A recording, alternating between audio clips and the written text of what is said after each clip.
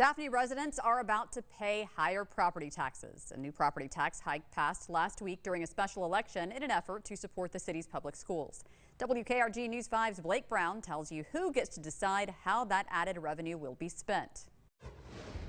Yeah, the next step is to build a committee that will decide how those dollars are spent. A new $3 million property tax increase passed last week in Daphne. 1,355 residents voting in favor of the increase to support the 6 public schools in the city. Whatever specific need they have, they get to come to us as a committee and say, hey, this is my specific need. This is where I need the most help. This is the class that's falling behind.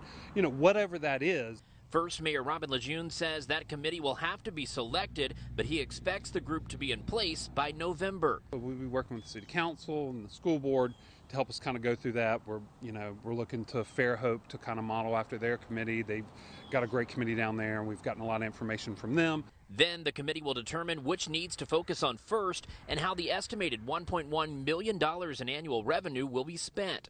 Spanish Fort, Fairhope, and Robertsdale have all passed similar measures in recent years. Mayor Lejeune says it's all about making sure students receive the best education possible. And if teachers need extra support in the classroom from instructional aides or additional resources, he wants to make sure they have what they need. Now we get to actually specifically go, okay, we've got money that we can specifically help your child or your school specifically, and not have to worry about the overall, hey, the school board goes, well, this school needs a little more than you do, you'll have to wait.